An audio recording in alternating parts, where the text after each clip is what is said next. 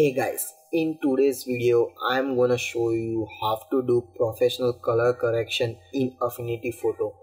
So as an example, we are going to take this image and turn it into this image. Okay, so without wasting any time, let's get started. What's going on guys, it's Vinay from Affinity Uprising. Welcome to another video. So before starting actual editing, if you are here for very first time, make sure to hit that subscribe button and press notification bell next to it so you don't miss anything. So in today's tutorial we are going to learn how to do color correction in Affinity Photo. Okay, so we are going to use this sample image, and if you would like to work along with me, make sure to download this image from the link given in the description. So when you complete with your download, open this image in the Affinity Photo, and I already opened this image. So the very first thing we are going to do is to duplicate this layer 2 times. So you can do that by pressing Command or Control J, and that's it. So I will name this layer as after to see before and after changes, and this layer as layer 0 or whatever the name you would like. So you can turn off this layer as of now. So what we are going to do with this after layer, first we will make a mask of this model, and for that we have to select this model first. So we can do this by pressing W on your keyboard, or you can also go over here and select the selection brush tool. Now if you want to increase the brush width or decrease the brush width, you can press opening or closing square bracket. Okay, so I want to increase it, so I press closing square bracket, and now select the model over here.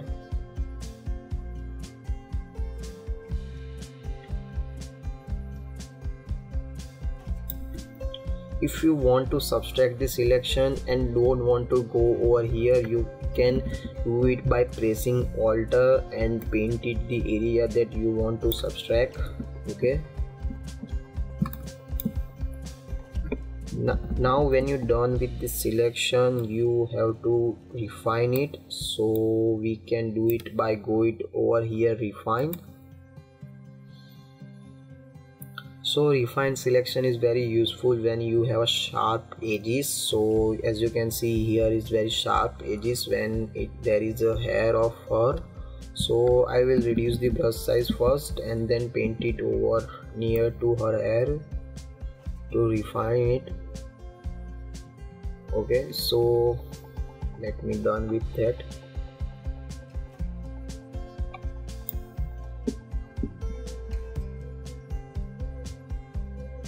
So as you can see, Affinity did a very amazing job except here.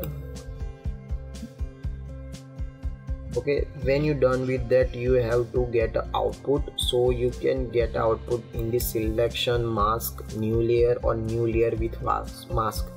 So in our case we are gonna choose the mask because we want to mask this model, and hit apply. Now when you hit apply, our selection has been gone, but we want that selection now. Okay, so how we can bring that selection back?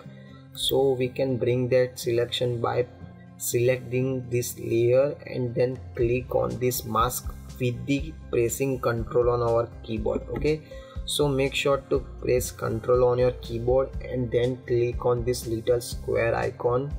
Okay, so when I click over here, you can see our selection comes again.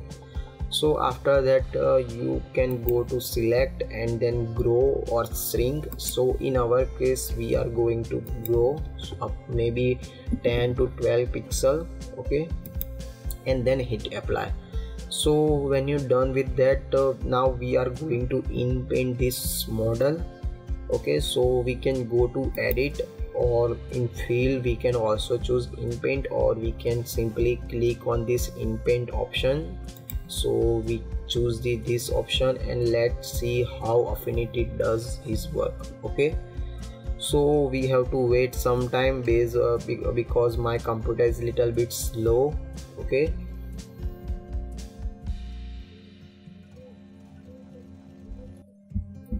so when you're done with the inpainting, you can see there is no difference in the layer, but if you turn off this after layer, you can see there is a difference. Okay, so now what we are gonna do is deselect this model first and remove some hair in the layer. As you can see, there is some hair in the layer and we don't want that, so we can remove it by using the inpainting brush tool, and we can find it over here in the healing brush tool dialog.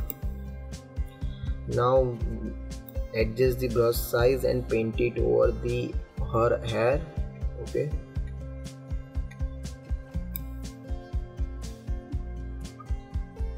now again wait for the inpainting brush tool to do his magic.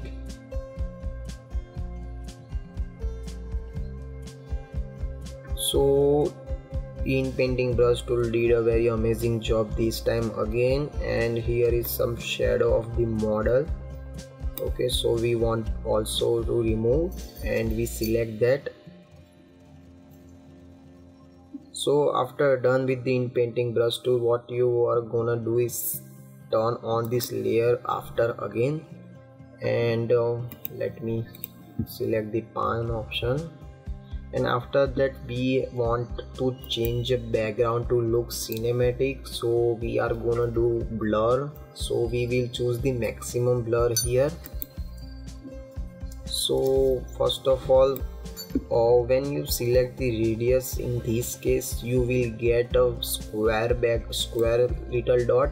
As you can see, there is a square, but we want circular, so we select the circular along with the preserve alpha. Okay, now you increase radius, you don't have get this square dot, you will get a circular dot. Okay, so we will increase up to 100% in our case, but when you want to increase your maximum blur more than 100 pixel. Okay, so you can go over on the image, and as you can see, there is a very little light icon.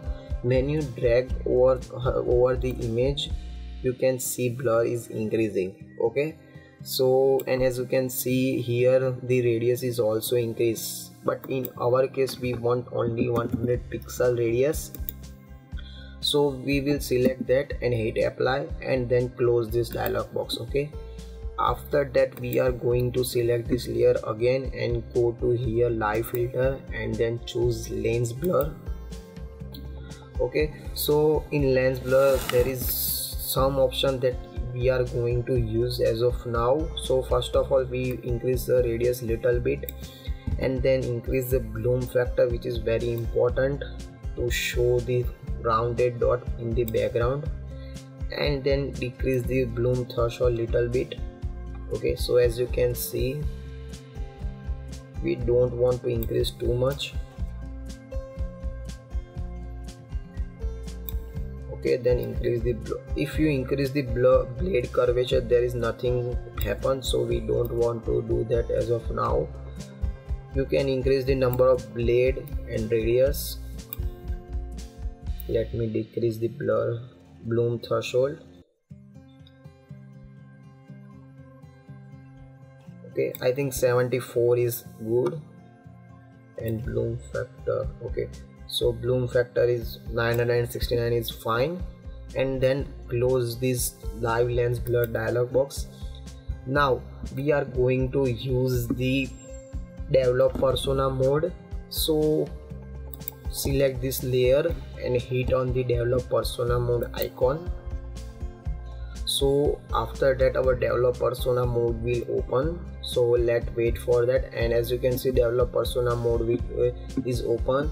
So the very first thing, we are going to increase the exposure, and very little, 0.1 is enough. Okay, and after that we will increase the clarity. Okay, so we don't want the clarity too much. Okay, I think it's look good. Let me decrease a little bit more because we don't want too much dots in the background. Okay, and increase the contrast little bit. I think that's fine. After that we are going to decrease the shadow. Okay, to look it more natural. Then we go to tones and select the black and white. Okay, so in black and white we are going to change green level and yellow level because there is some green and yellow in the image, so we will decrease the green because there is a lots of it in the background, and we are also gonna reduce the yellow level. Okay, so I think that's too much, and let's set for around maybe, I think that's fine. Okay, so after that hit on the develop. When you're done with the develop mode, you have to do two things in the photo persona mode.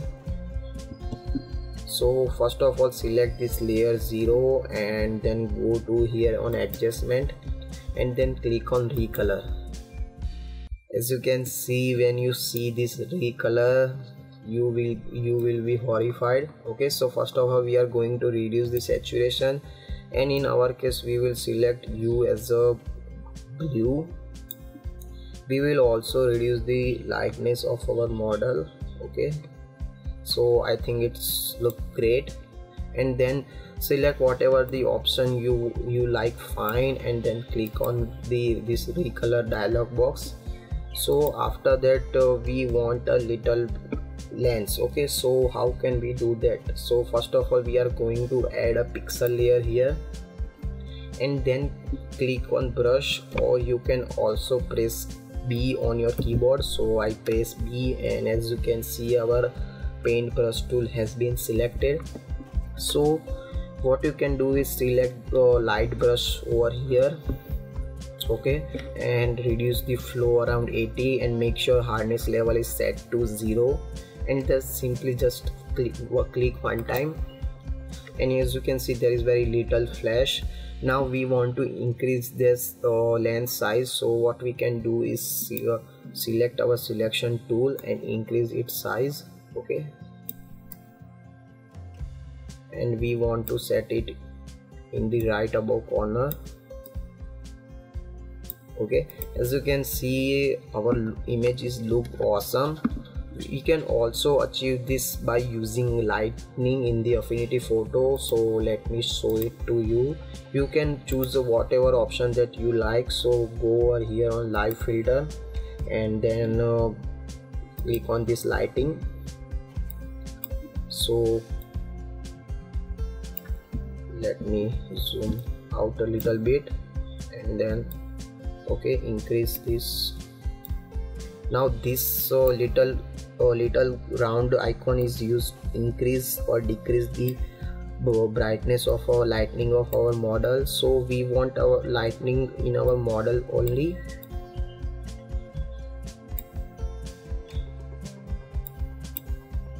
So let me change its position. Okay, and I think it's look great.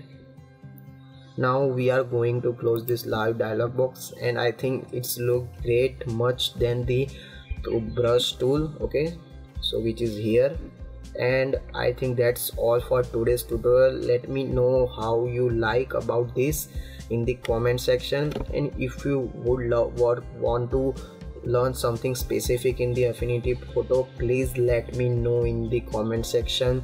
I would love to help you out. Also please give some feedback about this tutorial, that how can I improve that in the comment, because I am very new in the YouTube and I would love to hear your suggestion. So that's all for today's tutorial, but before going to that, let's see the before and after of our image. So what we are gonna do is select all this and group it by pressing Command or Control G. Okay, and bring this layer upward. Okay, now our layer upward. So this is a before image and this is an after image. So let me show you what how it look when we select lightning or when we select the brush tool and make a lens. Okay, so let me select my previous image. So I select my previous edited image, let it open. So I think Affinity Photo open that same image because I don't make a new image.